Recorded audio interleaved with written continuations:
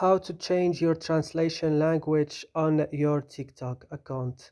Hello guys, how it's going? Today I will share with you and teach you how to do this. Just watch this video until the end. So let's start. First, you will just go and open your TikTok account. Then when it's opening, you will go directly to your profile page.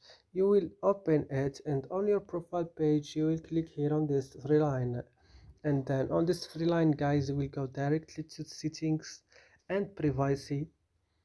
Then you will go on language. You will click on translation, and here you will change whatever you want, and don't forget to click done.